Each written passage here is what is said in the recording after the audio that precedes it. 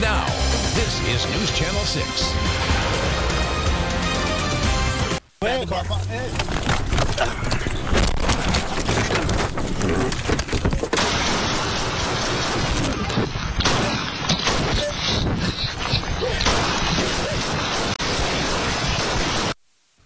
The Vernon Police Department is in the national spotlight after being the first police department to use weapon-mounted camera footage in a court case.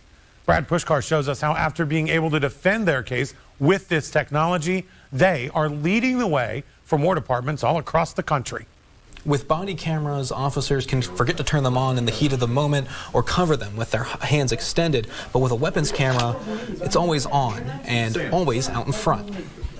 It just started out as a routine call. Then Corporal TJ Session went up to a car in front of a home to serve a warrant. The suspect quickly backed the car up with him on the side. When I cleared the vehicle, when I focused back on him to give him commands to get out of the car, that's when I seen him coming over with the shotgun. He fired his gun and backed up as another officer arrived, realizing he had been shot as well. At the same time, I knew something bad had happened because in my head, honestly, it was like, wow, this is how you're going to die. All this happened in almost 15 seconds. I didn't realize it happened as fast as it did until when the trauma DA was like, this happened so fast, this, and this. In court, the defense used body camera footage to support its case. I wasn't even looking at him. I was doing like this. The shots that his defense attorney showed were only from this. So it could see my gun pointed at him because I'm holding it like this, and you could see the defendant, and it looked like he wasn't doing anything. But from the gun camera, you can see him reaching over and grabbing the weapon and stuff. So the cameras protect the officers and the people they're helping.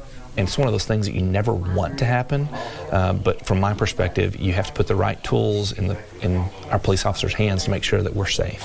A long-term investment that Chief Agan wanted to jump on early. I'm looking for a better way for the officers to tell what's going on and not without any obstruction. And received support from the Vernon community, with Vernon Auto Group making a major donation in purchasing them. The chief had come in and asked if there was any way we could assist them with a project. While only a few dozen departments across the country use these cameras, Viridian Weapon Technologies are working with around 500 currently and expect this example to kickstart more interest. The fact that it was an actual shooting seems to make a big difference. Because we've done scenarios, we've done testing, we've done simulations, but that's different than actual being used in the field with a random event that just unfolded in a random way. In Vernon, Brad Pushkar, News Channel 6. Great story, Brad. Thanks so much.